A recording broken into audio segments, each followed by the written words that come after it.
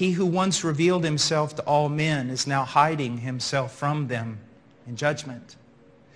You get there and you show up and there's the throne. It really is real. The preacher wasn't that crazy. Okay, I am ready to believe.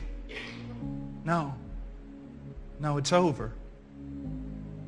The revelation is withdrawn.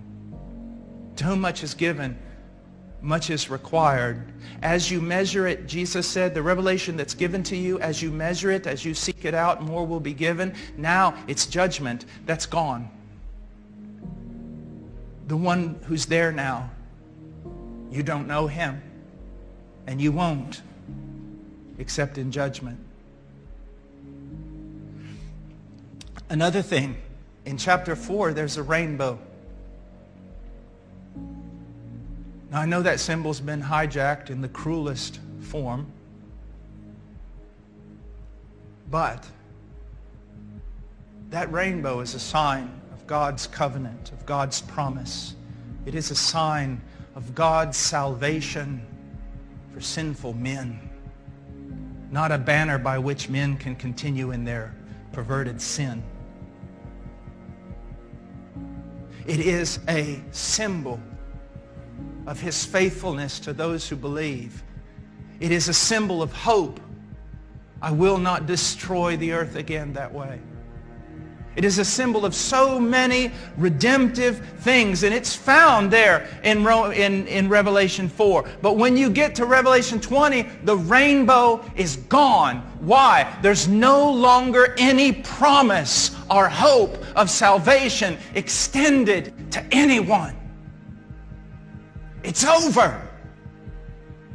I know that it's so hard to get our minds around. Why? Because even in academic setting, I find it amazing.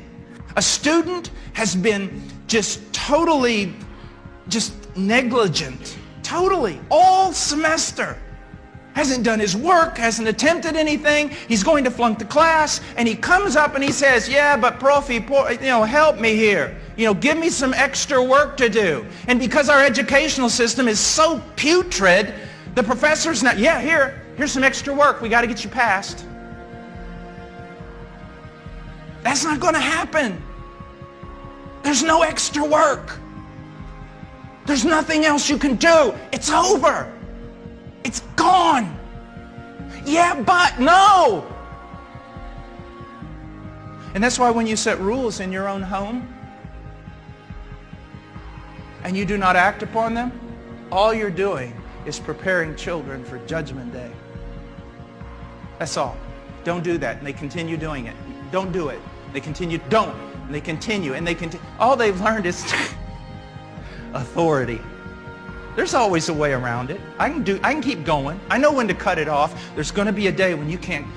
Doesn't matter. It's over. It's over.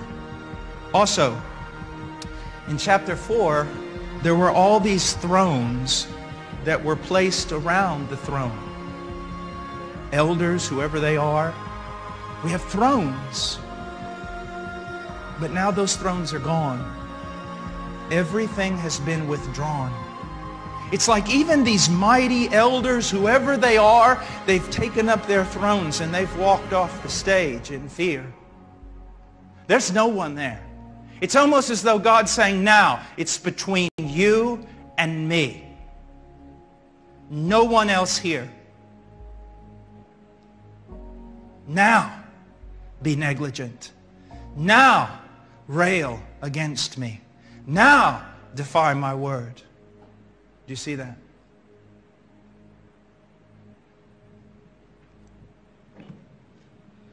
Here's another thing that I want you to see. On that day, you stand there alone, without lawyer, without advocate. No one, as the old Puritans would say, no one shall show thee pity. No one. Not father, not mother, not brother, not child. No one will advance your cause. As a matter of fact, When you take your first step into hell, the last thing you will hear is all of creation worshiping God because he has rid the earth of you. You say, how can that be? How can it be? Let me share with you something. The Bible teaches that all men are radically depraved. In the same way that Hitler was radically depraved, that he was not some phenom. He was literally us. Now, the reason you're not that is by God's grace, he restrains your evil. We hear all the time of even children that will murder their own parents, plot and murder their own parents. Do you think that child is just exceptionally wicked? And that your children aren't like that, or you weren't like that when you were a child. There is a thing called the restraining grace of God that restrains the evil of men so that history can continue, so that God's redemptive work can go on, and he can be glorified in it and men can be saved. But on the day of judgment, you must understand that all the common grace of God that kept you from being the most vile monster on this planet will be withdrawn, and you will stand there as you are now, with no grace restraining your evil, nothing making you lovely, nothing making you lovable. You are you.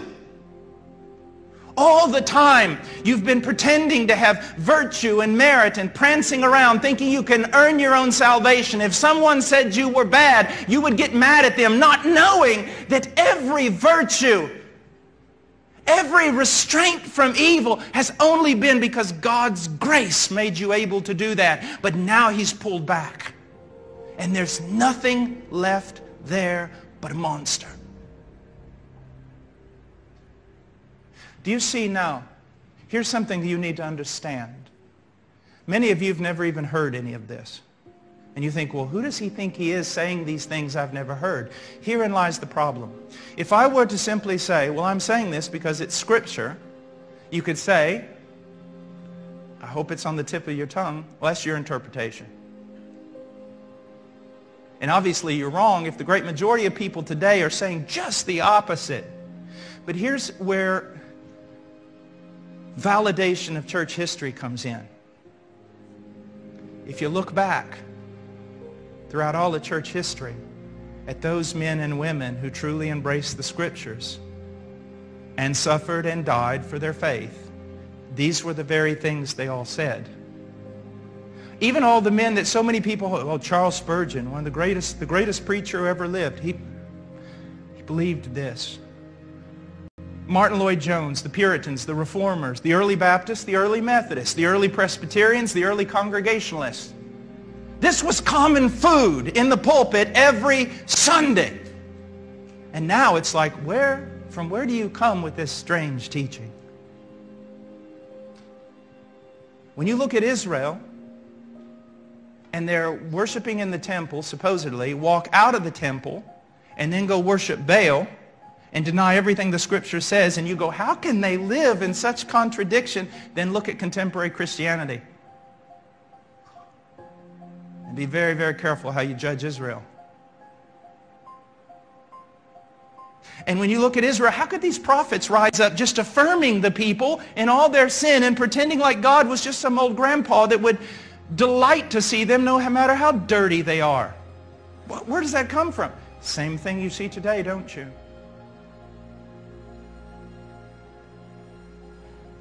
So what I'm telling you is not some invention of my own.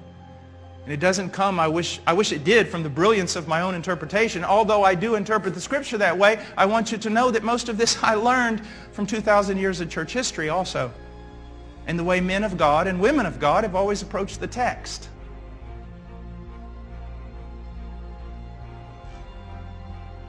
I think we probably need to stop there. We didn't get through verse 1. There are some things that we saw. If it were in me, if you were able to endure it, I'd preach the next 5 hours because this text is so important. But know this, especially, listen to me. If you want to walk out of here saying, well, that was weird. If you want to walk out of here saying, well, gosh, it felt like I was back in the 1950s or something. Or who does that guy think I am, think he is? Let me talk to you for just a second about something. It's called patronizing and intellectual integrity. Now, if you want to go toe-to-toe academically, we can. But I want to talk about patronizing and intellectual integrity. If you're here today and you say, I'm an atheist, this is the stupidest thing I've ever heard. I'm an agnostic, this is absolutely insane. I disagree with you, but you've held your course in logic. You do not believe that this Bible is anything other than fiction, and you're at least walking to some degree according to what you claim to be your conviction. And that is respectable intellectually, even though I believe you're wrong. You're consistent. But what I am coming to grips with more and more as I travel around this country, around the world, is this. I'm a Christian. Who you say I'm not a Christian? I'm a Christian. I don't believe that. I don't believe that. Well then, what do you believe? And then you say, well, I believe this, this, this. And then I'll do like I did one time in a big riot that broke out on the West Virginia campus. This hate preacher was there preaching, and these people were screaming at him, and this girl kept making the same statement over and over about Lilith and all that type of Gnostic doctrine and things like that. So I screamed out to get everybody's attention, show me your primary documents. Everybody just stopped, turned around. What? You made a statement about Lilith. Show me your primary documents. From where are you drawing this? You making it up?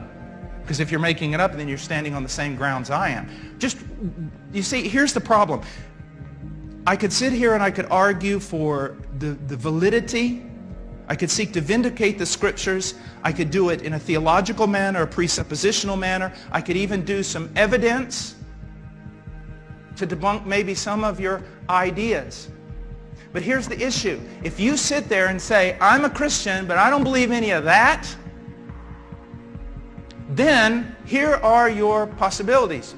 If you are a Christian, then you indeed love even the worst of sinners. That would be me, because I'm twisting the Scriptures and misinterpreting them. So you need to come to me and explain to me why this is a wrong interpretation, if you are a Christian. If you say, well, it's not so much your interpretation is, I just don't believe that part. Now here's the question. It's a big question. As a matter of fact, it is a question that changes the entire world, at least your worldview. So now, the Bible is not your authority. Who's the authority? You are. Now here's the question. From where did you learn Christianity? The Bible. But if you set yourself up over the Bible, then there's a problem. You prove invalid everything else. See, you can't pick and choose. The same Jesus who said, for God so loved the world, he gave his only begotten Son, that whosoever believeth in him shall not perish, but have everlasting life, that is a part of Scripture. And if you say, well, this other part of Scripture I don't believe, then you've set yourself up above Scripture. You've become the authority for your faith, and your opinion's no better than anyone else's. So do everybody a favor and stop calling yourself a Christian. Because it's a matter of authority. Now, another thing, because I've been around a long time, you walk out and go, that's just his idea. Okay, if it is my idea and it's wrong, perverse, and twisted, then you owe it to me to come up and interpret this text. To take me by the hand and say, sir, you're sincere. You seem to have studied, but you're so wrong. I say, show me, please. But don't walk out of here with some smug intellectualism that you somehow don't embrace any of this because your intellect and your culture is so refined. Because actually, you're being absurd. Throw your Christianity away, and then I will allow you to do that. But I'm not going to allow you to say, I'm a Christian, I believe in Jesus, but all that stuff he said today was just wrong. See, you can't do that. Because if you still remain positive toward me, you're only patronizing me. And in yourself, you're contradicting. I'm not trying to be brash. I just kind of know the way people think, not because I read their minds, but because when I preach on something like this is what usually comes. Don't listen to that. You see? Be very careful. But if God has used this to stir up something in your heart, then I would tell you, run to Christ. Run to Christ, not to this church, not to a preacher. Run to Christ, because he suffered the divine, the vindictive justice in your place and paid it all. And we are saved by faith. It is a thing of grace. No man can boast except he who boasts in this, in the Lord.